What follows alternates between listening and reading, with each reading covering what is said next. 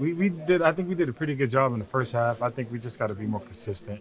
I think their mentality was probably trying to wear us down, and obviously it was working. They had 250 plus rush yards. So their adjustments worked. We got to do a better job adjusting.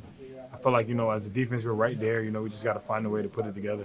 Specifically Swift, right? He ran for over 170. What was he doing that was so? Yeah, I would say it was more the scheme, just getting downhill and attacking what we had up.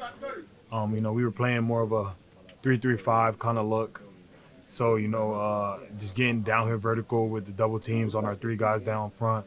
Was able to get them yards. So I think they just stuck to it. I mean, every drive. I mean, up until that last drive, there was no explosive runs. It was all 6, 7. It wasn't anything crazy. So I think they just had that one pop at the end. I think we were doing a pretty good job. We just gotta be better, obviously. Josh, these two losses by combined 9 points total. I mean, does it feel like you guys are this close, really close? Yeah, I think we're right there. It's crazy to say, being 0-2. I still think we're a pretty good football team. I think tonight definitely showed us that. For us to play how we did. So up and down through all 3 phases and still be able to, contend with the NFC champs. I think, that says something about us in the way we fight and the way we compete.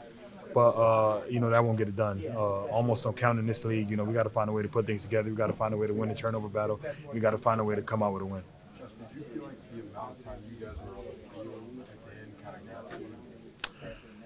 I wouldn't even say that. Like, I mean, if anything, it got to them too. We're both on short weeks. They got big old linemen who can't come out. We rotate on defense. They don't come out. They retired too. So it wasn't a matter of, wearing each other down. We all were wear down. It was just coming down to, who was going to make the play and who wasn't. They were doing a good job of making the plays they needed to make. How effective did you feel like the drop 8 stuff was? The drop 8 stuff. We didn't. We had it in, but I think our plan was a little different. Trying to keep things in front of us. Get the ball out fast, and I think it was pretty effective. I mean, they had I can name on my hand how many explosives they had, run and pass. So I think as a defense, we just have to do a couple more things to put it all together, and we'll be right there. I don't think it was more on them. I think it was more on us and what we was doing.